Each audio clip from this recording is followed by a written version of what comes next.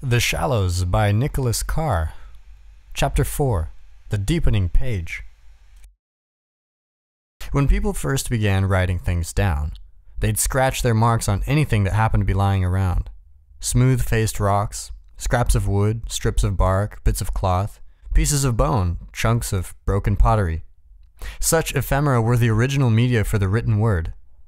They had the advantages of being cheap and plentiful, but the disadvantages of being small, irregular in shape, and easily lost, broken, or otherwise damaged. They were suitable for inscriptions and labels, perhaps a brief note or notice, but not much else. No one would think to commit a deep thought or a long argument to a pebble or a potsherd. The Sumerians were the first to use a specialized medium for writing. They etched their cuneiform into carefully prepared tablets made of clay, an abundant resource in Mesopotamia. They would wash a handful of clay, form it into a thin block, inscribe it with a sharpened reed, and then dry it under the sun or in a kiln. Government records, business correspondence, commercial receipts, and legal agreements were all written on the durable tablets, as were lengthier, more literary works, such as historical and religious stories, and accounts of contemporary events. To accommodate the longer pieces of writing, the Sumerians would often number their tablets, creating a sequence of clay pages that anticipated the form of the modern book. Clay tablets would continue to be a popular writing medium for centuries, but because preparing, carrying, and storing them were difficult, they tended to be reserved for formal documents written by official scribes. Writing and reading remained arcane talents. Around 2500 BC, the Egyptians began manufacturing scrolls from the papyrus plants that grew throughout the Nile Delta. They would strip fibers from the plants, lay the fibers in a crisscross pattern, and dampen them to release their sap. The resin glued the fibers into a sheet, which was then hammered to form a smooth, white writing surface, not all that different from the paper we use today. As many as 20 of the sheets would be glued end to end into long scrolls, and the scrolls, like the earlier clay tablets, would sometimes be arranged in numbered sequences. Flexible, portable, and easy to store, scrolls offered considerable advantages over the much heavier tablets. The Greeks and the Romans adopted scrolls as their primary writing medium, though parchment made of goat or sheep hide eventually replaced papyrus as the material of choice in making them. Scrolls were expensive. Papyrus had to be carted in from Egypt, and turning skins into parchment was a time-consuming job requiring a certain amount of skill. As writing became more common, demand grew for a cheaper option, something that schoolboys could use to take notes and write compositions. That need spurred the development of a new writing device, the wax tablet. It consisted of a simple wooden frame filled with a layer of wax. Letters were scratched into the wax with a new kind of stylus that had, in addition to the sharpened writing tip, a blunt end for scraping the wax clean. Because words could be erased easily from the tablets, students and other writers were able to use them over and over again, making them far more economical than scrolls. Though a not very sophisticated tool, the wax tablet played a major role in turning writing and reading from specialized, formal crafts into casual, everyday activities, for literate citizens anyway. The wax tablet was important for another reason. When the ancients wanted an inexpensive way to store or distribute a lengthy text, they would lash a few tablets together with a strip of leather or cloth. These bound tablets, popular in their own right, served as a model for an anonymous Roman artisan who shortly after the time of Christ sewed several sheets of parchment between a pair of rigid rectangles of leather to create the first real book. Though a few centuries would pass before the bound book, or codex, supplanted the scroll, the benefits of the technology must have been clear to even its earliest users. Because a scribe could write on both sides of a codex page, a book required much less papyrus or parchment than did a one-sided scroll, reducing the cost of production substantially. Books were also much more compact, making them easier to transport and to conceal. They quickly became the format of choice for publishing early Bibles and other controversial works. Books were easier to navigate too. Finding a particular passage, an awkward task with a long roll of text, became a simple matter of flipping back and forth through a set of pages. Even as the technology of the book sped ahead, the legacy of the oral word continued to shape the way words on pages were written and read. silent reading was largely unknown in the ancient world. The new codices, like the tablets and scrolls that preceded them, were almost always read aloud, whether the reader was in a group or alone. In a famous passage in his Confessions, St. Augustine described the surprise he felt when, around the year AD 380, he saw Ambrose, the bishop of Milan, reading silently to himself. When he read, his eyes scanned the page and his heart explored the meaning, but his voice was silent and his tongue was still, wrote Augustine. Often when we came to see him, we found him reading like this in silence, for he never read out loud. Baffled by such peculiar behavior, Augustine wondered whether Ambrose needed to spare his voice, which quite easily became hoarse. It's hard for us to imagine today, but no spaces separated the words in early writing. In the books inked by scribes, words ran together without any breaks across every line on every page, in what's now referred to as scriptura continua. The lack of word separation reflected language's origins in speech. When we talk, we don't insert pauses between each word. Long stretches of syllables flow unbroken from our lips. It would never have crossed the minds of the first writers to put blank spaces between words. They were simply transcribing speech, writing what their ears told them to write. Today, when young children begin to write, they also run their words together. Like the early scribes, they write what they hear. The scribes didn't pay much attention to the order of the words in a sentence either. In spoken language, meaning had always been conveyed mainly through inflection, the pattern of stresses a speaker places on syllables, and that oral tradition continued to govern writing. In interpreting the writing in books through the early Middle Ages, readers would not have been able to use word order as a signal of meaning. These rules hadn't been invented yet. The lack of word separation, combined with the absence of word order conventions, placed an extra cognitive burden on ancient readers, explains John Sanger in Space Between the Words, his history of the scribal book. Readers' eyes had to move slowly and haltingly across the lines of text, pausing frequently, and often backing up to the start of a sentence as their minds struggled to figure out where the word ended and a new one began, and what role each word was playing in the meaning of the sentence. Reading was like working out a puzzle. The brain's entire cortex, including the forward areas associated with problem solving and decision making, would have been buzzing with neural activity. The slow, cognitively intensive parsing of text made the reading of books laborious. It was also the reason no one, other than the odd case like Ambrose, read silently. Sounding out the syllables was crucial to deciphering the writing. Those constraints, which would seem intolerable to us today, didn't matter much in a culture still rooted in orality. Because those who read relished the mellifluous metrical and accentual patterns of pronounced text, writes Sanger. The absence of interword space in Greek and Latin was not perceived to be an impediment to effective reading, as it would be to the modern reader who strives to read swiftly. Besides, most literate Greeks and Romans were more than happy to have their books read to them by slaves. Not until well after the collapse of the Roman Empire did the form of written language finally break from the oral tradition and begin to accommodate the unique needs of readers. As the Middle Ages progressed, the number of literate people, cenobites, students, merchants, aristocrats, grew steadily, and the availability of books expanded. Many of the new books were of a technical nature, intended not for leisurely or scholarly reading, but for practical reference. People began to want and to need to read quickly and privately. Reading was becoming less an act of performance and more a means of personal instruction and improvement. That shift led to the most important transformation of writing since the invention of the phonetic alphabet.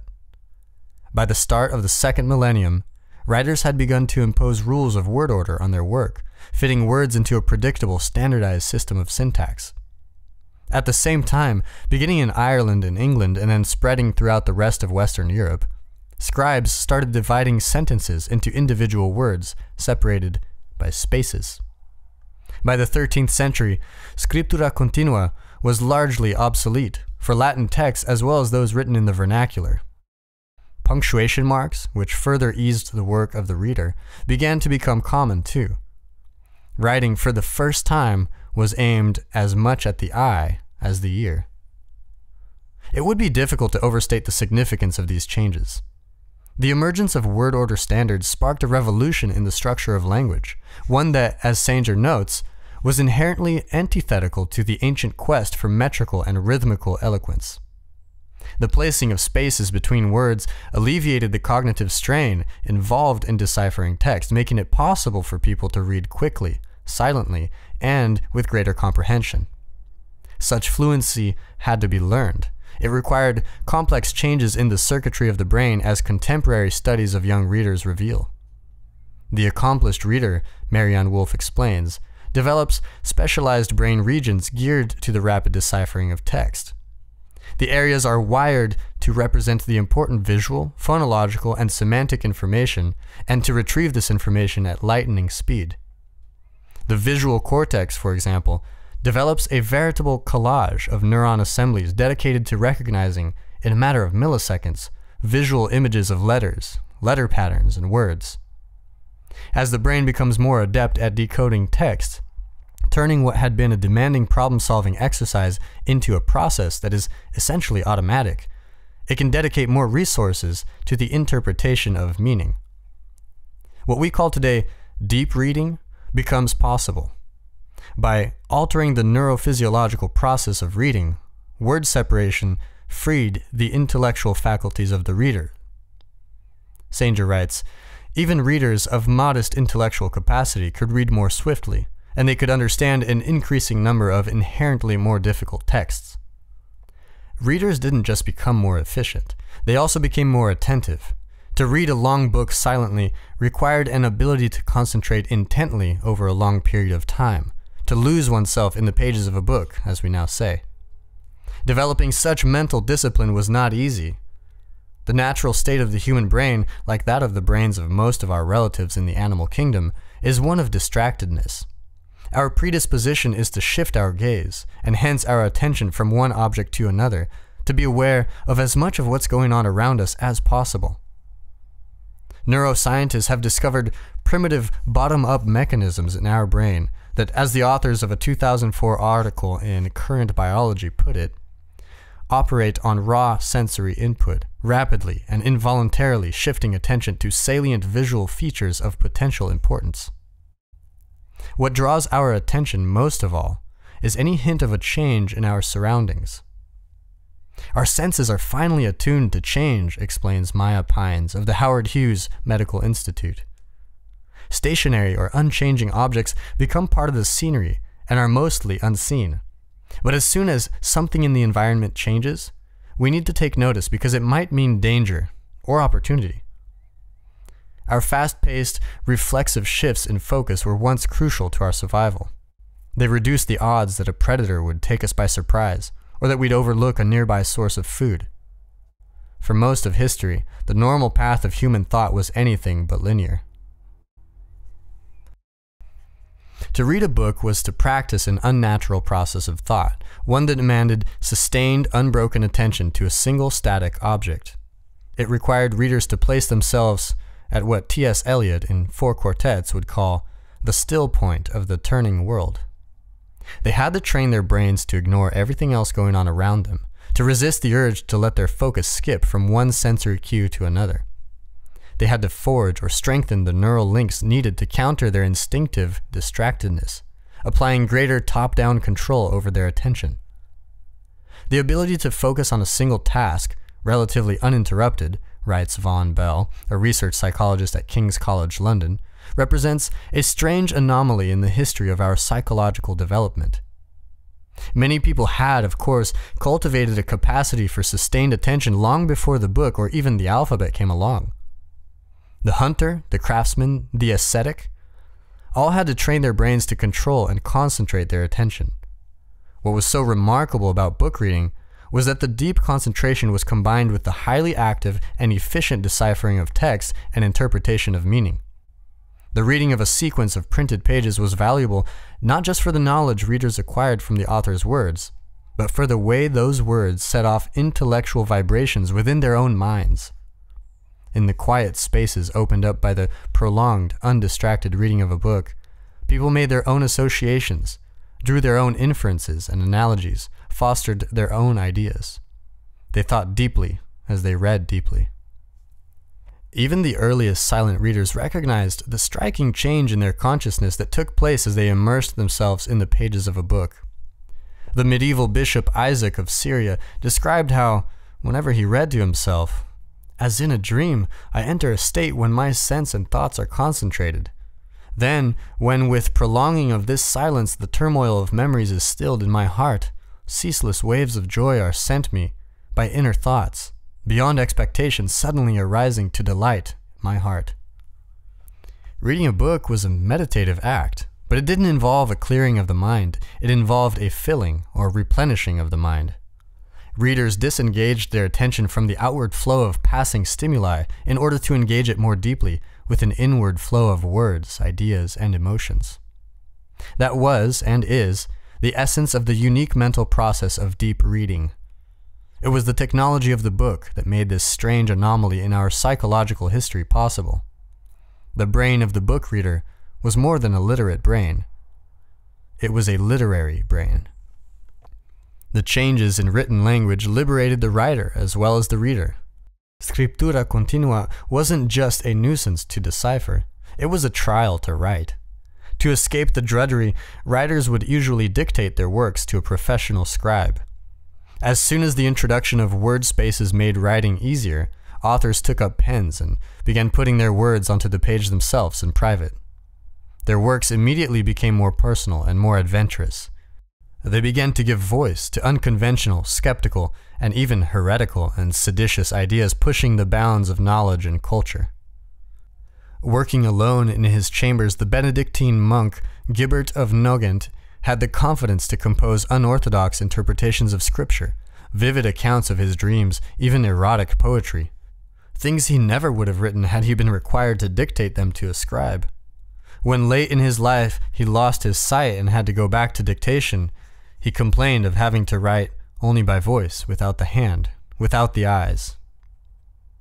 Authors also began to revise and edit their works heavily, something that dictation had often precluded. That too altered the form and the content of writing. For the first time, explains Sanger, a writer could see his manuscript as a whole, and by means of cross-references, develop internal relationships and eliminate the redundancies common to the dictated literature of the earlier Middle Ages. The arguments in books became longer and clearer, as well as more complex and more challenging, as writers strived self-consciously to refine their ideas and their logic. By the end of the 14th century, written works were often being divided into paragraphs and chapters, and they sometimes included tables of contents to help guide the reader through their increasingly elaborate structures. There had, of course, been sensitive and self-conscious prose and verse stylists in the past, as Plato's dialogues elegantly demonstrate. But the new writing conventions greatly expanded the production of literary works, particularly those composed in the vernacular. The advances in book technology changed the personal experience of reading and writing, but they also had social consequences. The broader culture began to mold itself in ways both subtle and obvious around the practice of silent book reading. The nature of education and scholarship changed as universities began to stress private reading as an essential complement to classroom lectures.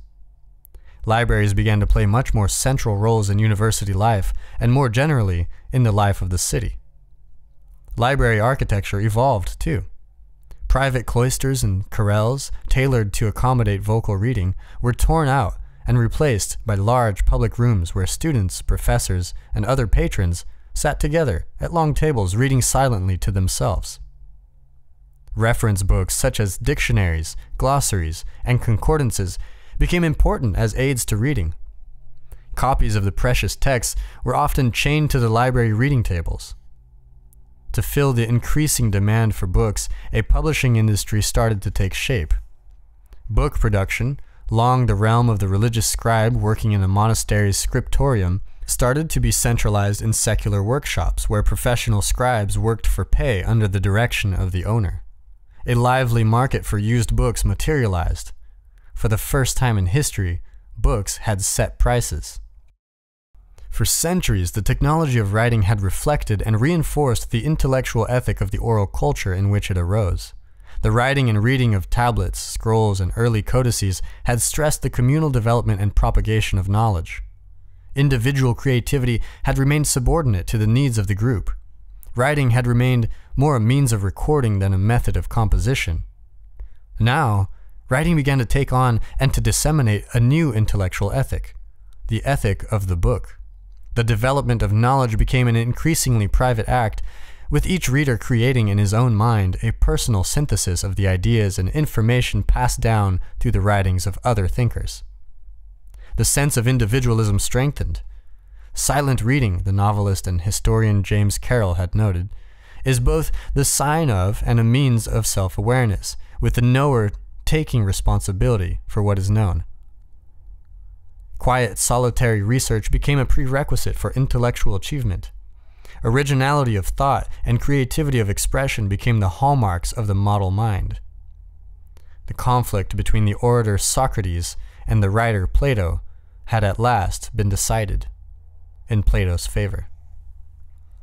But the victory was incomplete. Because handwritten codices remained costly and scarce, the intellectual ethic of the book and the mind of the deep reader continued to be restricted to a relatively small group of privileged citizens. The alphabet, a medium of language, had found its own ideal medium in the book, a medium of writing. Books, however, had yet to find their ideal medium, the technology that would allow them to be produced and distributed cheaply, quickly, and in abundance. Sometime around 1445, a German goldsmith named Johannes Gutenberg left Strasbourg, where he had been living for several years, and followed the Rhine River back to the city of his birth, Mainz. He was carrying a secret, a big one. For at least 10 years, he had been working covertly on several inventions that he believed would, in combination, form the basis of an altogether new sort of publishing business. He saw an opportunity to automate the production of books and other written works, replacing the venerable scribe with a newfangled printing machine. After securing 2 sizable loans from Johann Fust, a prosperous neighbor, Gutenberg set up a shop in Mainz, bought some tools and materials, and set to work. Putting his metalworking skills to use, he created small, adjustable molds for casting alphabetical letters of uniform height but varying width out of a molten metal alloy. The cast letters or movable type could be arranged quickly into a page of text for printing, and then when the job was done, disassembled and reset for a new page. Gutenberg also developed a refined version of a wooden screw press, used at the time to crush grapes for wine, that was able to transfer the image of the type onto a sheet of parchment paper without smudging the letters. And he invented the third critical element of his printing system, an oil-based ink that would adhere to the metal type. Having built the letterpress, Gutenberg quickly put it to use printing indulgences for the Catholic Church. The job paid well, but it wasn't the work Gutenberg had in mind for his new machine. He had much greater ambitions. Drawing on Fust's funds, he began to prepare his first major work, the magnificent 2-volume edition of the Bible that would come to bear his name. Spanning 1,200 pages, each composed of 2 42-line columns, the Gutenberg Bible was printed in a heavy Gothic typeface, painstakingly designed to imitate the handwriting of the best German scribes. The Bible, which took at least 3 years to produce, was Gutenberg's triumph. It was also his undoing. In 1455, having printed just 200 copies, he ran out of money.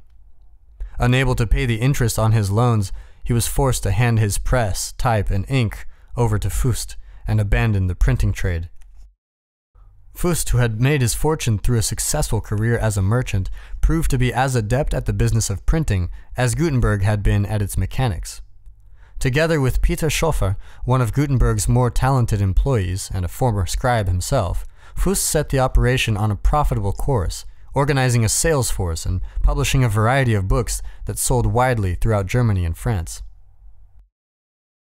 Although Gutenberg would not share in its rewards, his letterpress would become one of the most important inventions in history. With remarkable speed, at least by medieval standards, movable type printing changed the face and condition of things all over the world, Francis Bacon wrote in his 1620 book, Novum Organum, so that no empire or sect or star seems to have exercised a greater power and influence on human affairs. The only other inventions that Bacon felt had as great as impact as the letterpress were gunpowder and the compass. By turning a manual craft into a mechanical industry, Gutenberg had changed the economics of printing and publishing. Large editions of perfect copies could be mass-produced quickly by a few workers. Books went from being expensive, scarce commodities to being affordable, plentiful ones. In 1483, a printing shop in Florence, run by nuns from the convent of San Jacopo di Ripoli, charged 3 florins for printing 1,025 copies of a new translation of Plato's dialogues. A scribe would have charged about 1 florin for copying the work, but he would have produced only a single copy. The steep reduction in cost of manufacturing books was amplified by the growing use of paper, an invention imported from China in place of more costly parchment. As book prices fell, demand surged, spurring in turn a rapid expansion in supply. New editions flooded the markets of Europe. According to one estimate, the number of books produced in the 50 years following Gutenberg's invention equaled the number produced by European scribes during the preceding 1,000 years. The sudden proliferation of once rare books struck people of the time as sufficiently remarkable to suggest supernatural intervention, reports Elizabeth Eisenstein in The Printing Press as an Agent of Change. When Johann Fust carried a large supply of printed books into Paris on an early sales trip, he was reportedly run out of town by the gendarmes on suspicion of being in league with the devil. Fears of satanic influence quickly dissipated as people rushed to buy and read the inexpensive products of the letterpress. When in 1501 the Italian printer Aldus Manutius introduced the pocket-size octavo format, considerably smaller than the traditional folio and quarto, books became even more affordable, portable, and personal. Just as the miniaturization of the clock made everyone a timekeeper, so the miniaturization of the book helped weave book reading into the fabric of everyday life. It was no longer just scholars and monks who sat reading words in quiet rooms. Even a person of fairly modest means could begin to assemble a library of several volumes, making it possible not only to read broadly, but to draw comparisons between different works. All the world is full of knowing men, of most learned schoolmasters and vast libraries, exclaimed the title character of Rabelais' 1534 bestseller, Gargantua, and it appears to me as a truth that neither in Plato's time nor Cicero's nor Papinian's there was ever such conveniency for studying as we see at this day there is. A virtuous cycle had been set in motion. The growing availability of books fired the public's desire for literacy, and the expansion of literacy further stimulated the demand for books. The printing industry boomed. By the end of the 15th century, nearly 250 towns in Europe had print shops, and some 12 million volumes had already come off their presses. The 16th century saw Gutenberg's technology leap from Europe to Asia, the Middle East, and when the Spanish set up a press in Mexico City in 1539, the Americas. By the start of the 17th century, letterpresses were everywhere, producing not only books but newspapers, scientific journals, and a variety of other periodicals. The first great flowering of printed literature arrived, with works by such masters as Shakespeare, Cervantes, Molière, and Milton, not to mention Bacon and Descartes, entering the inventories of booksellers and the libraries of readers. It wasn't just contemporary works that were coming off the presses. Printers, striving to fill the public's demand for inexpensive reading material, produced large editions of the classics, both in the original Greek and Latin and in translation. Although most of the printers were motivated by the desire to turn an easy profit, the distribution of the older texts helped give intellectual depth and historical continuity to the emerging book-centered culture. As Eisenstein writes, the printer who duplicated a seemingly antiquated backlist may have been lining his own pockets, but in the process, he gave readers a richer, more varied diet than he had been provided by the scribe. Along with the high-minded came the low-minded. Tawdry novels, quack theories, gutter journalism, propaganda, and of course, reams of pornography poured into the marketplace and found eager buyers at every station in society. Priests and politicians began to wonder whether, as England's first official book censor put it in 1660, more mischief than advantage were not occasioned to the Christian world by the invention of typography. The famed Spanish dramatist Lope de Vega expressed the feelings of many a grandee when in his 1612 play, All Citizens Are Soldiers, he wrote, "So many books, so much confusion, all around us an ocean of print, and most of it covered in froth." But the froth itself was vital. Far from dampening the intellectual transformation wrought by the printed book, it magnified it. By accelerating the spread of books into popular culture and making them a mainstay of leisure time, the cruder, crasser, and more trifling works also helped spread the book's ethic of deep, attentive reading. The same silence, solitude, and contemplative attitudes associated formerly with pure spiritual devotion, writes Eisenstein, also accompanies the perusal of scandal sheets, lewd ballads, merry books of Italy, and other corrupted tales in ink and paper. Whether a person is immersed in a Bodice Ripper or a Psalter, the synaptic effects are largely the same. Not everyone became a book reader, of course. Plenty of people, the poor, the illiterate, the isolated, the incurious, never participated, at least not directly, in Gutenberg's revolution. And even among the most avid of the book-reading public, many of the old oral practices of information exchange remained popular. People continued to chat and to argue, to attend lectures, speeches, debates, and sermons. Such qualifications deserve note. Any generalization about the adoption and use of a new technology will be imperfect. But they don't change the fact that the arrival of movable type printing was a central event in the history of Western culture and the development of the Western mind. For the medieval type of brain, writes J.Z. Young, making true statements depended on fitting sensory experience with the symbols of religion. The letterpress changed that. As books became common, men could look more directly at each other's observations, with a great increase in the accuracy and content of the information conveyed. Books allowed readers to compare their thoughts and experiences not just with religious precepts, whether embodied in tools or voiced by the clergy, but with the thoughts and experiences of others. The social and cultural consequences were as widespread as they were profound, ranging from religious and political upheaval to the ascendancy of the scientific method as the central means for defining truth and making sense of existence. What was widely seen as a new republic of letters came into being open, at least theoretically, to anyone able to exercise, as the Harvard historian Robert Darnton puts it, the two main attributes of citizenship, writing and reading. The literary mind, once confined to the cloisters of the monastery and the towers of the university, had become the general mind. The world, as Bacon recognized, had been remade. There are many kinds of reading.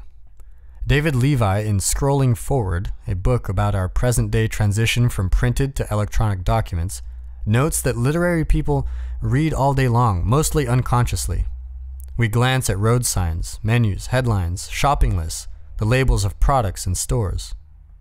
These forms of reading, he says, tend to be shallow and of brief duration. They're the types of reading we share with our distant ancestors who deciphered the marks scratched on pebbles and potsherds. But there are also times, Levi continues, when we read with greater intensity and duration, when we become absorbed in what we are reading for longer stretches of time. Some of us, indeed, don't just read in this way, but think of ourselves as readers. Wallace Stevens, in the exquisite couplets of "The house was quiet and the world was calm," provides a particularly memorable and moving portrayal of the kind of reading Levi is talking about. The house was quiet and the world was calm.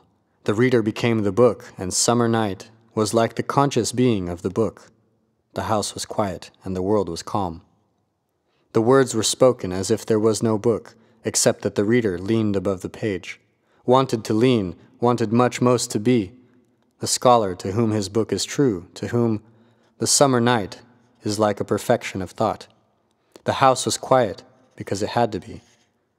The quiet was part of the meaning, part of the mind, the access of perfection to the page. Stevens' poem not only describes deep reading, it demands deep reading. The apprehension of the poem requires the mind the poem describes. The quiet and the calm of the deep reader's attentiveness become part of the meaning of the poem, forming the pathway through which perfection of thought and expression reaches the page.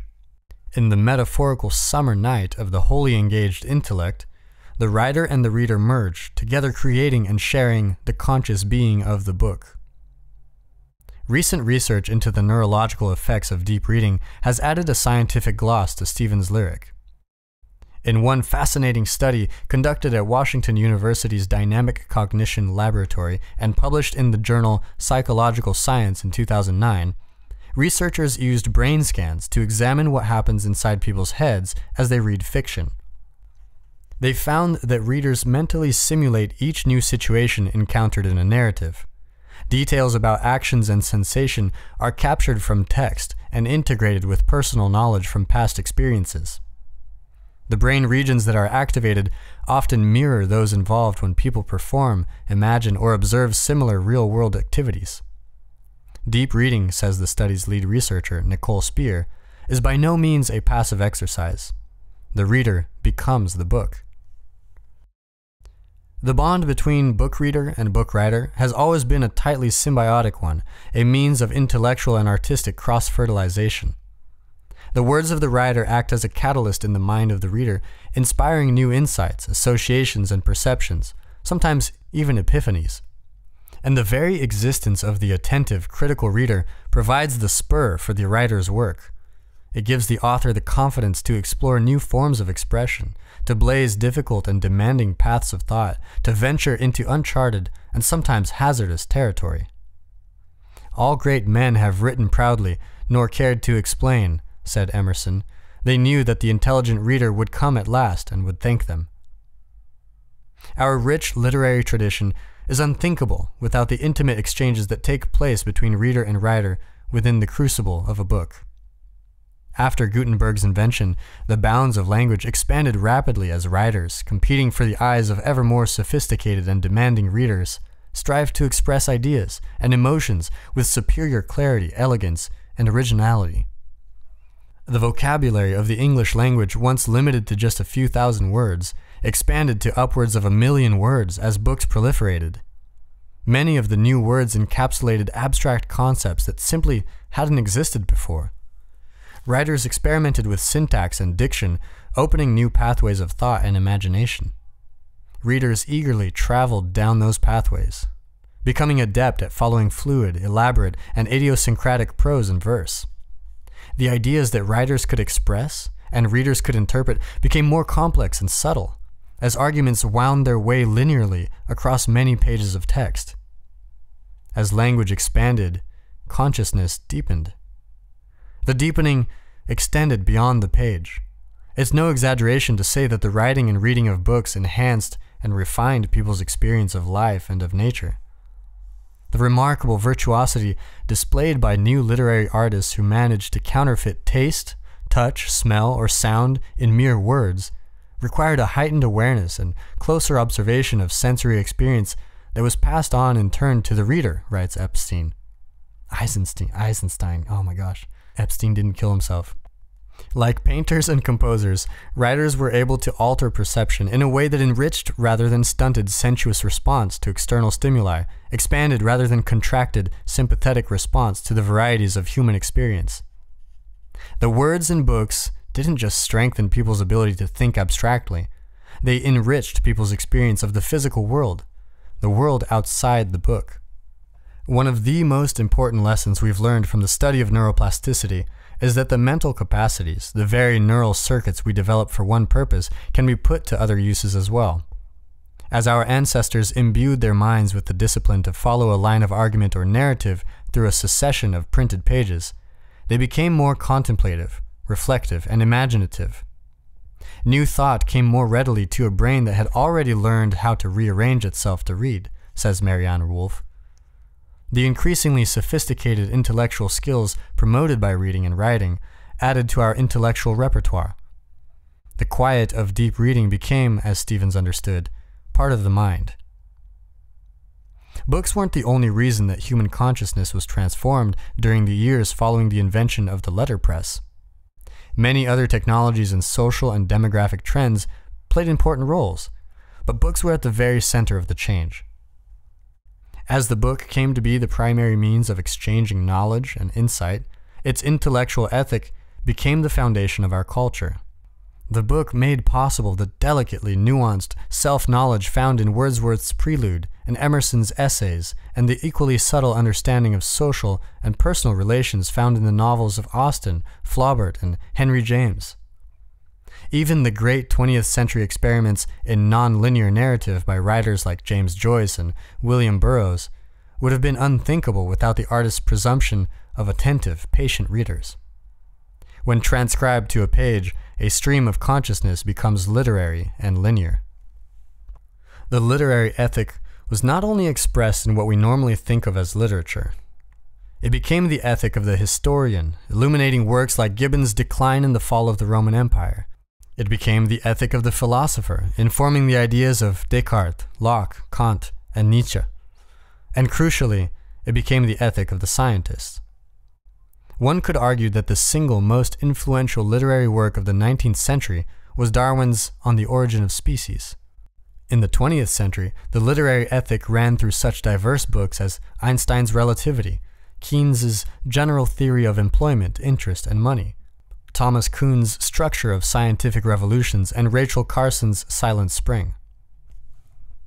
None of these momentous intellectual achievements would have been possible without the changes in reading and writing, and in perceiving and thinking, spurred by the efficient reproduction of long forms of writing on printed pages. Like our forebears during the later years of the Middle Ages, we find ourselves today between two technological worlds. After 550 years, the printing press and its products are being pushed from the center of our intellectual life to its edges. The shift began during the middle years of the 20th century, when we started devoting more and more of our time and attention to the cheap, copious, and endlessly entertaining products of the first wave of electric and electronic media. Radio, cinema, phonograph, television. But those technologies were always limited by their inability to transmit the written word. They could displace, but not replace, the book. Culture's mainstream still ran through the printing press. Now, the mainstream is being diverted, quickly and decisively, into a new channel. The electronic revolution is approaching its culmination as the computer, desktop, laptop, handheld, becomes our constant companion, and the internet becomes our medium of choice for storing, processing, and sharing information in all forms, including text. The new world will remain, of course, a literate world, packed with the familiar symbols of the alphabet. We cannot go back to the lost oral world, any more than we can turn the clock back to a time before the clock existed. Writing and print and the computer, writes Walter Ong, are all ways of technologizing the word. And once technologized, the word cannot be de-technologized. But the world of the screen, as we're already coming to understand, is a very different place from the world of the page. A new intellectual ethic is taking hold. The pathways in our brains are once again being rerouted.